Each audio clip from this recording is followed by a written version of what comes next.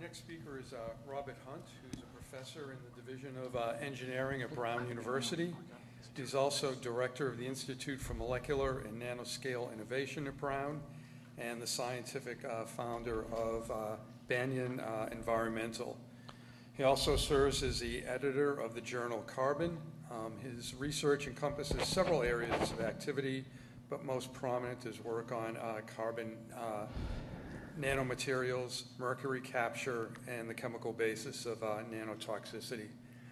His talk is entitled Nanomaterial Design for Environmental Safety and Health. Bob? Thank you, Paul. I, for one, enjoyed yesterday's discussion very much. I was very impressed with the depth with which our participants had thought about regulation and societal impacts of nanotechnology. Regrettably, I have not thought equally deeply about regulation and societal impacts of nanotechnology, but maybe that's okay because this session's about scientific considerations. So I'm here to talk about this issue from the perspective of a physical scientist who's interested in materials chemistry. And so I thought, for the purposes of this session, about how could nanoscience, which I may be able to represent to some extent, contribute to or inform this discussion. And there's some obvious things. It's our job, I imagine, to provide the primary data on toxicity. That's my lab has been involved in that with collaborators, including Gunther and people from around Brown University. And many people around the world are engaged in this. It's a very important topic. But equally important, and maybe less recognized, is the need for science to provide technologies for exposure assessment and exposure prevention or control. There aren't as many groups that work in this area, but it's a very important piece of what science can contribute to this area. But beyond these two things that are widely recognized, I think maybe science could help define the questions. We've heard from philosophers and lawyers and social scientists. So maybe somehow our unique way of thinking about things could contribute some small piece of the truth to this puzzle, and I will try to do that today. And I'd also like to talk about developing safe design principles, which relates to the title.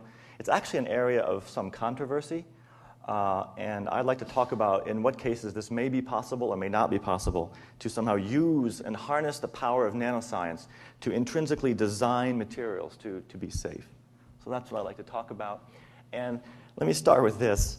Carbon nanotube is the poster child of the nanotechnology movement, the most famous material, one of the most promising materials in nanotechnology.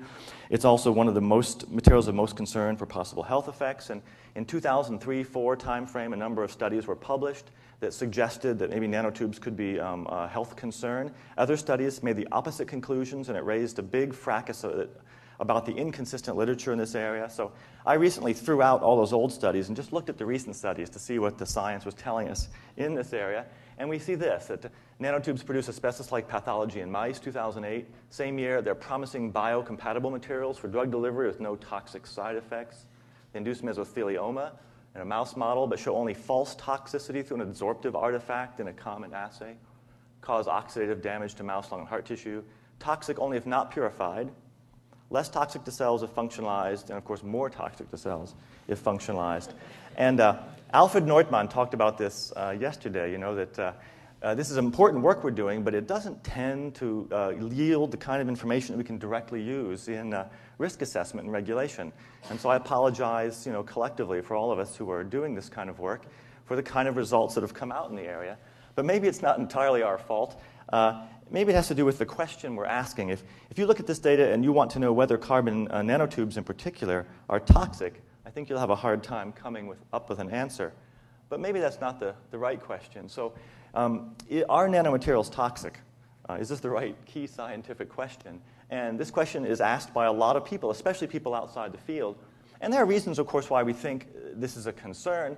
The small size of nanomaterials means small aerodynamic diameter, deep lung penetration, generally the possibility for high permeability through biological membranes, including the lipid bilayer. One of the most fundamental properties of nanoparticles is their ability, in some cases, to enter cells and exert whatever toxic chemistry they have inside the cell, where they get better access to the intracellular machinery and the DNA and the proteins, et cetera, and can be more toxic than the same toxicant outside the cell that may be prevented from entry. They have high surface area, which means high surface activity. Many materials are toxic through some sort of chemical process that occurs at the interface of the particle with the external medium, which means the surface. And of course, that surface can carry external toxicants that would otherwise be excluded from the cell. They can ride in on the particle through the so-called Trojan horse effect, where the particle plays the role of the horse, and the external toxicant plays the role of the Greeks that jumps off the particle inside the cell and somehow gets to act internally, where otherwise it would act externally. Those are general ideas, but really they're only guesses. And so the question is really, are nanomaterials toxic? But if you ask that, is that the key scientific question or not? And when I first started to learn about toxicology, which it was not that long ago, of course I was given a textbook with about Paracelsus, the father of toxicology. And Gunther and Alfred can laugh at my pronunciation, but he said, alle Dinge sind Gift und nichts ohne Gift. Allein die Dosis macht, dass ein Ding kein Gift ist. And that means, right, of course, that all things are toxic. And only by defining and limiting dose can something be regarded as non-toxic in that situation. And all toxicologists know that. And toxic effects have been documented for ethanol and vitamin E and oxygen, and scuba diving is toxic, and water. So everything is toxic. If this is the question, then I think we know the answer already. Of course nanoparticles are toxic, as is almost everything else, right? And that's a kind of a trivial idea, maybe, and I think this crowd is too sophisticated for this to be much of an enlightening discussion, but it is relevant because if you look at those scientific papers on nanotoxicity, they will likely, by design, report toxic effects, almost certainly, because if you don't see a biological response in your experiment, well, you will certainly up the dose, and if you don't see it then, you'll change the material, and if you don't see it then, you'll change the model system. And so typically, all of the nanotox papers that we see come out do report adverse biological responses, by design. So science takes an incremental step forward, but the cumulative effect of all those studies is to lead to an impression that among the public and among some other people that nanoparticles are really a serious risk, by the very, very nature of the kind of work that we do. If you look back on the previous slide for nanotubes, the few cases where nanotubes are reported to be non-toxic typically are not tox studies, but they come from studies of biomedical applications. So if you're developing a nanotube as a drug delivery vehicle, you'll publish the paper about its efficacy and its behavior, and as an aside, you may mention that at this particular dose that you used, there were no toxic side effects. So that's a route to publication of a negative result, but normally we don't publish negative results. And our physician participant did mention yesterday that negative results have played a big role in science, and I think in big medical studies and epidemiological studies, that's true. But in this world where we do laboratory research, it's not generally true. If you can't get an adverse biological response, you'll change something until you do, and you'll publish it. And there's nothing wrong with that. I think it's just the way it is. And so somehow this is not the right question, right? And maybe a better question would be, what are the maximum exposure levels that lead to tolerable risk? Everything is toxic, and we're just trying to figure out what those levels are for nanomaterials. So maybe a better question might be, does nanoscale size render substances more hazardous? More hazardous meaning is an implied reference to some larger scale conventional material that we have some familiarity with. That seems like a reasonable question, but it's also a little bit problematic because nanoparticles and nanostructures include a lot of very familiar and what we think are low toxicity materials. Carbon black is widely used as a negative control in most tox studies. It's in copy toner, it's in inks, it's in auto tires. If some young person peels out in his car outside of your house and leaves a black streak on the road, he's laid down nanoparticles on the road which will degrade and enter the atmosphere. There's soot from candle flames in medieval castles. Proteins really are nanostructures, natural ones. Some fraction of the wind-borne sea salt aerosol is in the nanosize range. So we're surrounded by nanoparticles of one type or another. And even if you do take an engineered nanoparticle like silver, most of the studies that have studied silver, nanosilver, seem to show that it's less toxic primarily than conventional silver forms. This plots the bacterial toxicity as a function of dose. We see, sure enough, that nanosilver does cause the loss of this photosynthetic yield at some concentration, but at a significantly lower concentration, the same effect is achieved by silver nitrate, the conventional chemical. So somehow generalizing about all nanoparticles, based on their size, is like generalizing about all chemicals. I don't think it's very useful. And Jim Tour is a chemist at Rice, published a paper in Nature Nano recently about meter technology, and he called it, "Is nanotechnology too broad to practice?" And it's kind of just a provocative thing, but he asks, what if we had just begun to make things at the meter length scale? So we imagine you were making small things in the lab, and now all of a sudden you've made things that are a meter in length scale. What are the intrinsic risks associated with meter kind of technologies? And there are some, and we saw on Maria's presentation that the gravitational potential energy of things at the meter scale becomes significant. So if they break or you lose control of them, you can be harmed. Car accidents are about when meter technology goes awry. Or if you make chemicals at a small scale, they're hazardous. But if you make them at a meter scale, you have a truck bomb or a car bomb. There are intrinsic hazards associated with that length scale. But none of us would imagine trying to regulate somehow all those unrelated technologies on the basis of their common size. So it's pretty challenging to do what this group is trying to do, rationally decide how to regulate nanomaterials. So somehow this idea also isn't good enough. And here's just some things to consider. This talk is full of opinions, and here are some, so please take these with a grain of salt. But in our world, at least, nanoparticles are really chemical products. And their chemical structure to us is their primary identity. Their nano size is kind of a secondary identity. And most of their properties derive from this chemical composition and bonding. But we have to understand that those properties and those behaviors can be modulated in some way by the nanoscale dimension. They can be more toxic, they can be less toxic, but they may be different. And this is really all we can say from a very abstract point of view without actual data. And what we're trying to do in this area, really, is for individual materials, or at least types or classes of materials, to understand how this nanoform modulates its toxicity or its behavior. And the real goal is to find out which cases deserve special concern or treatment. That's our kind of point of view, and our, I guess, means largely me. But the other question I promised to talk about, and one that I have more to say about, is whether we can engineer nanomaterials for safety. And this is the title of the talk. And this sounds like a great thing. No one's against it, but there's two strong schools of thought about whether it's possible. And some people think, well, toxicity is a highly specific property, so we can mitigate it by somehow modifying the material or reformulating it in some way. And we know chromium-6 is toxic and chromium-3 is not. You shift the position of a chlorine atom on a polyaromatic compound, you can change its toxicity greatly. Our biological systems are built on high degree of chemical specificity. Small changes in things can make all the difference, and the person who spoke just now about pharmaceutical technology would know that. So it only makes sense that we could harness this power of nanoscience where we claim to have the ability to produce molecular perfection through precise control of atomic position. If we really have that ability or are striving for it, why can't we use it to make materials that aren't just interesting or effective or useful, but also biologically benign? We ought to be able to use nanoscience to create these things. But that's actually only one school of thought. There's a strong school of thought that believes that modifying nanomaterials to reduce their toxicity will somehow compromise the features that make them attractive or effective. And very important people here in the country believe this and think that, well, a knife is interesting because it's sharp. And you can dull the knife, but it's not so useful after that, right? The same property that makes it effective might also make it toxic. Sharks are hazardous, granted, and you can have a toothless shark, but maybe it wouldn't be a shark anymore.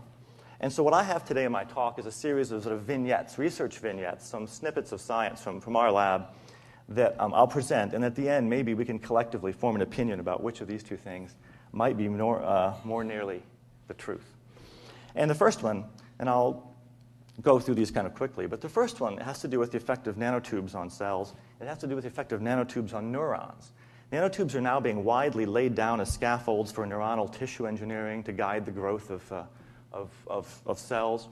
And neurons contain voltage-gated calcium ion channels, so the electrical signal comes down and then opens up this voltage-gated calcium channel. Calcium rushes in, causes the fusion with these synaptic vesicles and the release of neurotransmitter into the synaptic cleft.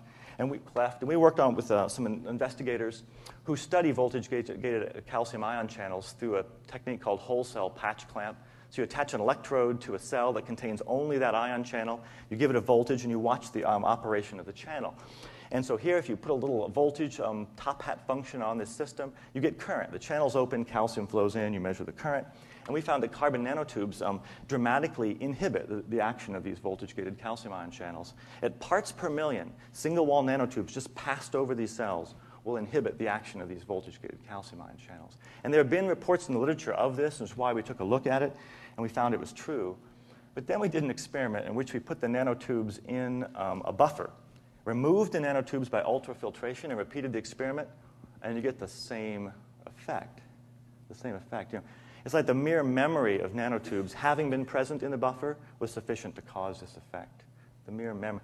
I'm a Harry Potter fan. That's where I got that prose from, because in book 2, the mere memory of Voldemort and Ginny Weasley's diary was enough to cause all this problem. So if you appreciate that, the mere memory of nanotubes was enough to cause this problem. And it turns out that nanotubes contain catalyst residues. And you can study sub-ppm levels of nickel and yttrium that come off of these nanotubes in the same buffer. You can go to the controls and put the same amounts of nickel and yttrium into the system. And it turns out that this problem is related to yttrium release entirely. Tiny amounts of yttrium are potent blockers for voltage-gated calcium ion channels. And what really happens in this system is this. The carbon nanotube, the primary structure is a tube of carbon, but always invariably attached to that tube of carbon are catalyst particles covered by carbon shells. And those shells look like they cover the particles, but they don't entirely. They're defects. And that particle corrodes with oxygen and protons to yield nickel and yttrium, sub-part per million levels in solution.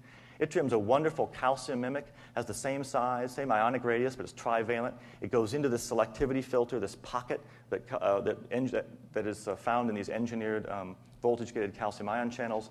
It displaces the calcium and it blocks the channel. I like to present this because it's an example of an adverse biological effect that has nothing whatsoever to do with the primary material that we're designed to use, right? And this is fixable. All we need to do is find a way to purify these nanotubes in a way that does not yield bioavailable yttrium. So this, by the way, this came up yesterday, and it's kind of a generally regarded idea in our area about how nanoparticles that contain metals may be toxic.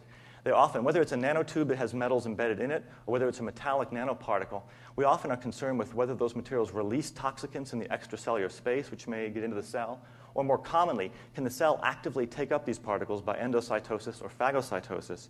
And then in this acidified lysosome at a pH of 4 to 5, you get acid-enhanced corrosion of these metals, release of the metal, and you increase the inventory of this essentially chemical toxicant inside the cell, which then can be toxic by a variety of different mechanisms. That's a very common way to think about nanotoxicity for a metal-containing particle. A biophysical mechanism that brings the particle inside the cell, and then a chemical mechanism that degrades the particle and releases some active metal ion that is toxic, a combination of a physical and chemical process that together work to make this material more toxic, potentially, than, say, soluble nickel. So here's a second vignette. And it's somewhat similar in that we put single-wall nanotubes in cell culture medium and then removed them and grew cells in the medium that had been exposed to the nanotubes. And you can see the inhibition of growth in liver cell growth due to the presence of nanotubes, but again, to the prior presence of nanotubes, not the presence of nanotubes during the experiment. So I don't know why this always happens to us, but that's the way it is. And this time it turns out not to be metal release, but we found that carbon nanotubes with their very high hydrophobic surface area will reach out and selectively adsorb certain micronutrients from solution. And one of the things they do, they selectively adsorb folic acid. So at even low concentrations, nanotubes will reach out and deplete the folic acid from the medium in this experiment. And these are human cells, so they can't make their own folate. They need to get it from the medium through these shuttle proteins in the membrane. And so nanotubes, if present, either with the cell or beforehand, can serve as a competitive sink for folic acid and sort of starve these cells for the nutrients they need to grow. This is an example of, again, this could be reported as toxicity, but it turns out to be more of a kind of an artifact that you would see in a cell culture system. And our cell culture work, if you look at the literature, is just full of artifacts of this kind that we just don't understand because we've never used these kinds of high surface area, hydrophobic kinds of materials in these experiments before. It also depends on type. We're studying the adsorption of folic acid onto nanotubes. If you functionalize these nanotubes to make them water-loving or hydrophilic, you can suppress that adsorption entirely. So this effect, if it is a concern for nanotubes, can be certainly changed by altering their surface structure. Our lab also works on nanosilver. And nanosilver is the single largest nanoproduct made today in terms of number of products. And people put it in socks. And if you put a sock in the SEM, I don't know why you would do that, but Paul Westerhoff did. It's kind of crazy. I can imagine what his SEM technician said when he came down with a sock to put in the SEM. But you can see then clusters of silver nanoparticles that are meant to kill microbes in the sock and keep you from washing them. I could use that on this trip. Silver is a broad-spectrum antibiotic. It's also known toxicant to aquatic organisms. It could be toxic to beneficial bacteria in the soil or in human beings. And so, but the question here is a different one, in my opinion. It's not necessarily about the unique properties of nanosilver because of its small size. It's whether nanosilver presents a unique nano risk or not. An earlier talk said, well, bulk silver is inert, and nanosilver is biologically active. But should we really be comparing nanosilver to bulk silver? If we're trying to understand the risks of nanosilver, what's our kind of proper frame of reference, or what's a useful frame of reference to look at nanosilver? And I would think that the useful frame of reference is conventional silver antibiotic, which is the salt, not bulk silver, but silver plus. And so, one theory, and this was talked about yesterday for silver's antibacterial action and its toxicity, is that these silver particles, which are yellow if you haven't seen them before, do slowly release, apparently, silver ions, and those silver ions bind to thiol groups and to thiol-containing enzymes, and they cause antibacterial action and toxicity. There are other theories, but this is the leading theory. And so really, this would explain why silver plus tends to be more toxic than silver, because many of the silver atoms in nanosilver are actually locked up inside. So if your frame of reference is a bulk material, sure, silver is smaller and has enhanced activity. But if your frame of reference is the chemical toxicant, well, then silver is big. And in Greek, nano may mean dwarf, but in chemistry, nano really means big, right? People think it means small, but it means big because most chemists work on molecules, and molecules are less than 1 nanometer typically. So the chemist's perspective on nano is a nanochemist is someone who takes molecules and assembles them into larger structures, and they can become less active, right? And that's the case with nanosilver. This is every atom of silver in this ion in a conventional silver salt could be bioavailable. But if you pack it into a particle, many of the atoms are inside and unavailable. So this material is actually less active intrinsically than the conventional toxicant, and that's what most of the data is showing. So silver is a conventional heavy metal toxicant, and is it just a source of silver plus? That's quite possible, and that gives us a way to look at it. Let's start with silver plus and what we know about that, and consider how nanosilver modulates the risks associated with the known heavy metal toxicant, silver.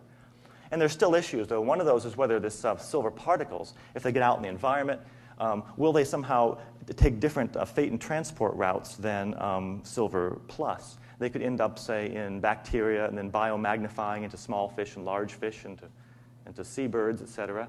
So one of the questions that we've been trying to answer is, do nanosilver particles behave as these persistent bioaccumulative toxic chemicals? That's something where the particle form could really make a difference.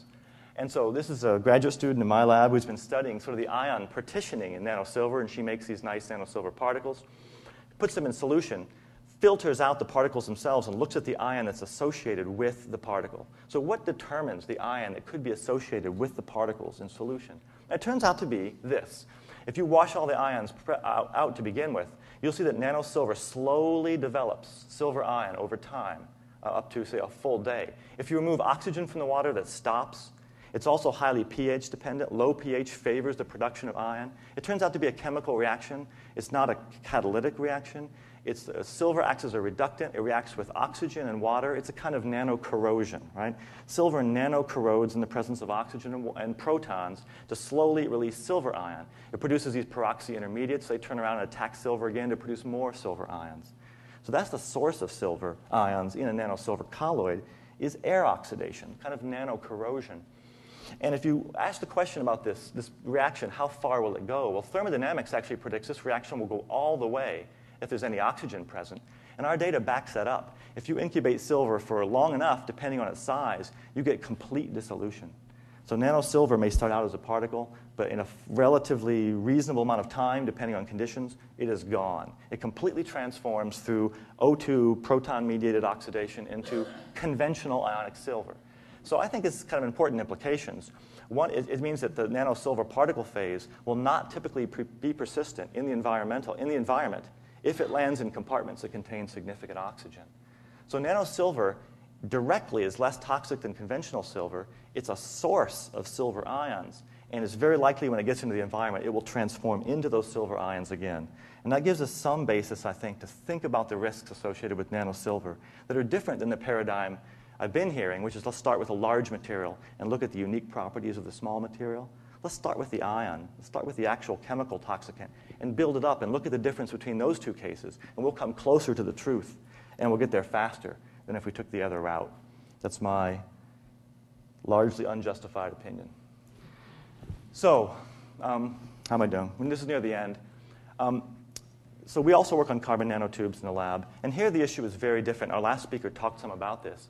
It's a completely different issue. It's got to do with the fiber pathogenicity paradigm, and nanotubes have a physical similarity to asbestos. Generally, any fiber that is biopersistent, so it remains in the lung, has a diameter less than 3 microns, so it can be respired into the deep lung, and has a length greater than 10 or 20 microns to impair the clearance by macrophages, is potentially pathogenic. And carbon nanotubes have those properties. They were known to have those properties at the very beginning. And the kind of biological idea is that these macrophage cells, this is the asbestos fiber, try to phagocytize the asbestos, cannot. They create free radicals, an inflammatory microenvironment that eventually converts a granuloma, say, into a tumor. This biopersistence of the material, asbestos will stay in the body for decades, gives it a chance to migrate from the lung to the sac, the pleura, which surrounds the lung, or the peritoneum, which is the sac that surrounds the abdominal cavity, and can lead to the dread disease of mesothelioma associated with fibers that migrate from the lung. And so this issue is one of the most interesting issues in nanotox right now, but it's a very specific one. It's about, can carbon nanotubes in fact translocate from the lung to the pleura, or to the diaphragm, or to the peritoneum? And if they're there, can they really induce this disease? It's not entirely clear if the surface chemistry or the composition of the material plays a role. Carbon nanotubes are long, they're thin, they're likely to be persistent. But do they also have the inflammatory kind of reactions at their surface that asbestos does that can produce this kind of reaction? So here, a lot of progress is being made through the analogy between nanotubes and asbestos. If we start with that analogy and critically examine it, we can make progress. And one of the interesting questions is whether nanotubes really are biopersistent. It's widely thought that they are, but we did some work in our lab that I think you might find interesting. There's no doubt that fossil charcoal sits in the earth for millions of years. It doesn't degrade. And nanotubes can't dissolve at any kind of finite rate, but they can in principle be oxidized. So we set up a system where we generated like physiological oxidants that simulate what happens in a lysosome of a cell or a phagolysosome, and looked at a whole bunch of different kinds of nanotubes to see if they degrade, and some of them actually do. It turns out that of all these different types of nanotubes, these show degradation, and they've all been modified to put carboxyl groups on their surfaces. So this is just one slide on this, but this shows the degradation of carboxylated nanotubes over time in like a 90-day assay in this acellular simulant fluid.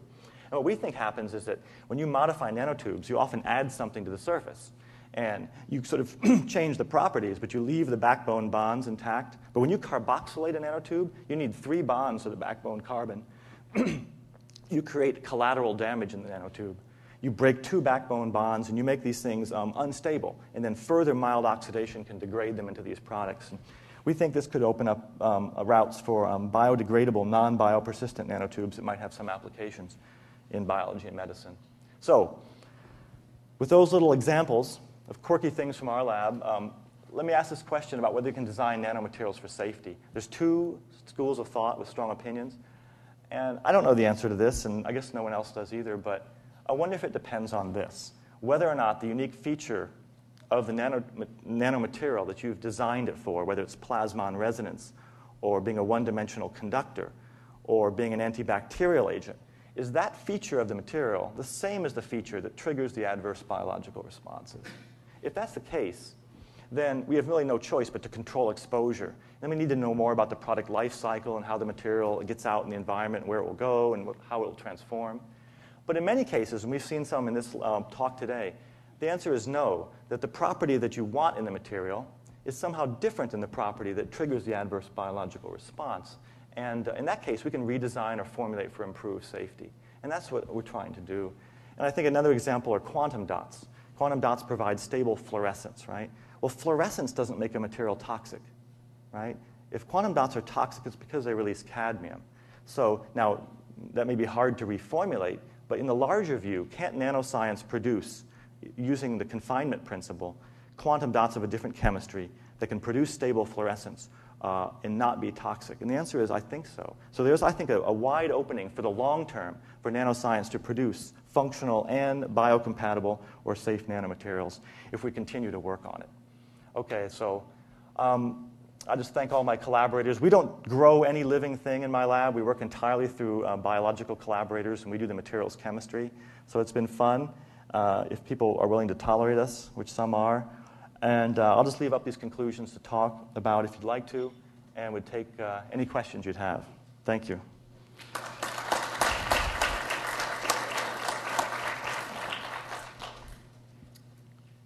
Hi, thank you. That was, I think, really helpful and in some cases even provocative. The nanosilver example, I'm from ASU, and so I'm very familiar with Paul, and we work very closely with his student, Troy Ben, who was in fact the one who cut up the socks Okay, good. and tossed them into the washer and brought them over to the to the scanners. Famous person. And one of the concerns there, I mean, I understand your story and like the switch of perspectives from the big to the small, from the small to the big at the nanoscale. But one of the concerns is not just of bioaccumulation, but of the sort of intermediary between the washing machine and the environment of the wastewater treatment plant. And your story of nanoparticles releasing silver ions until the nanoparticles themselves disappear over what looked to be quickly from the graph 120-day period doesn't give me great feelings of security with respect to wastewater treatment. No, you're right, and we put that in our paper as well. So, I think in the long run, if the particle lands in an aerobic environment, it will not be persistent. But those times are significant, right? So it leaves open a pretty big window of time for nanosilver to do something different than ionic silver would have done. Down the drain it goes, It may end up, maybe picked up by an organism before it has a chance to dissolve. It may end up in some anaerobic compartment and stay there forever. So, as usual, we never have a final answer to these things. But I think it's nice to focus this field now on the comparison between those two things, ionic silver and nanosilver, and ask, in that window of time that nanosilver remains a nanoparticle, what could it do and where could it go? But most of its effects at the end of the day, at least most of them, will be due to the release of silver ions, which are the toxic species, from that place where it has resided. So there's more work to do, and wastewater is an important area to look. But certainly thinking about larger silver, bulk silver, is not so useful. But thinking about what we do know about silver as an ion or a salt gives us a kind of a framework from which to look at the critical differences, the same way that nanotubes and asbestos give us a framework to look at the critical differences and make some progress in this very complex area. Quick question.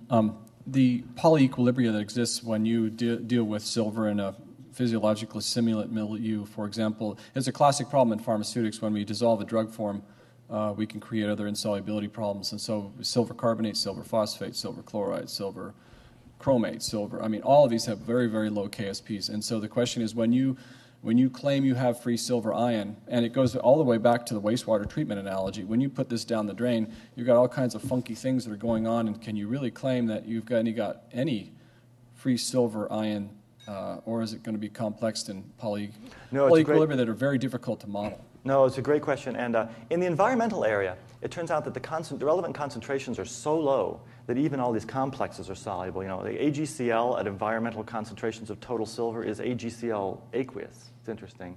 So when I use silver ion as a shorthand form for all the complex forms, but under environmental conditions, it should remain soluble. But now you go to medical applications, it's a lot different. If you put silver salt into saline or PBS or something, it precipitates out. And so we're actually trying to now work on the kind of the complex and dynamic partitioning of silver in biological environments, in which all those factors are extremely important. They're important in the environment too, but they still, the end product is soluble. But in the biological system, we know you put silver salt in cell culture medium, it crashes right out. So it's an interesting. So somehow the portion of the silver that remains soluble is what's being active in those biological systems, and the rest forms some kind of reservoir that. It's a pretty interesting, as a chemist type person, it's, sort of deliciously interesting to look at, and thank you for the comment. Yeah.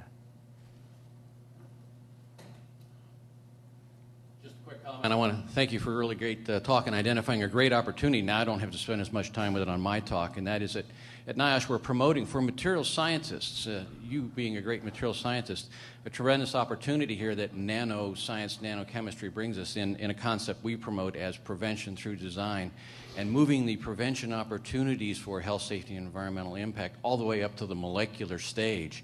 So you and I will probably need to talk about a future workshop we have that is attempting to marry the material science at the molecular level and the facility design at the operating level. And I think it's a great opportunity, and it really shows a lot of great promise for a number of these materials.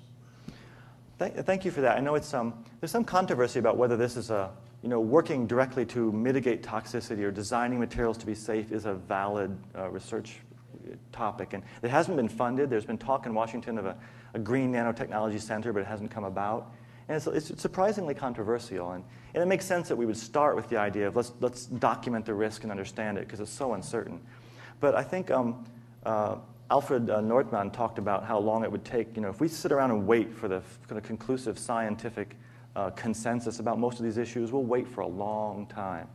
So I think it makes sense in this experimental culture that we have, this experimental society, as we go forward to work proactively on making materials safe through whatever means we can, by controlling exposure or improving purification or reformulating. I think there's a lot of things you can do. It's just often difficult to prove that the thing you did makes the material safe. You may have made it better or safer, but you can't do something and then say, therefore, this material is fine to use. That's a hard thing to do. But I think it's a great research area, so I'd love to come to the workshop. So I have a quick biochemistry question. Yeah. How much of the effect of the silver ions is coming from reactions with thiols versus the peroxides you showed being generated? Yeah, I don't know the answer to that, but the way these experiments are done in simple media. So oxygen attacks, generates peroxides, they come back and attack again. Eventually, a 4-electron transfer, you have 4 silver plus, that you've created. But what we think happens in the biological system is that those partition to thiol groups, that KSP is really, or that the binding coefficient is very large. So silver likes chloride, but likes thiols even more. So I think there's a slow transfer to thiol groups. And so you can deactivate various enzymes. And one of the antibacterial mechanisms would be to deactivate this NADPH hydrogenase, which in the electron transport chain, and then you get endogenous free radical production. And But you don't think the peroxides are doing anything? they would help to dissolve the nanosilver, certainly. Kill. Oh, that is the other mechanism, right? So people say silver particles may attach to the membrane and generate ROS. And I think they do, and the ROS is coupled to the ion release, right? It's not a catalytic, I don't think, event. It's that the oxygen generates a silver ion plus a peroxide intermediate. So I'm not able, that could be very important, I don't know, I know thiol groups can protect many systems from silver toxicity. So if you add cysteine, if you add glutathione to a system, you can reduce silver's toxicity by sequestering. If you did in the presence of catalase to remove the hydrogen peroxide, then you'd know the direct effect of the silver. Right. If we put catalase in, it does reduce the rate of oxidation of the silver. But we haven't graduated the point of treating living organisms with silver because we kind of focus on the one thing at a time, rightly or wrongly. So, yeah. One last question, yes?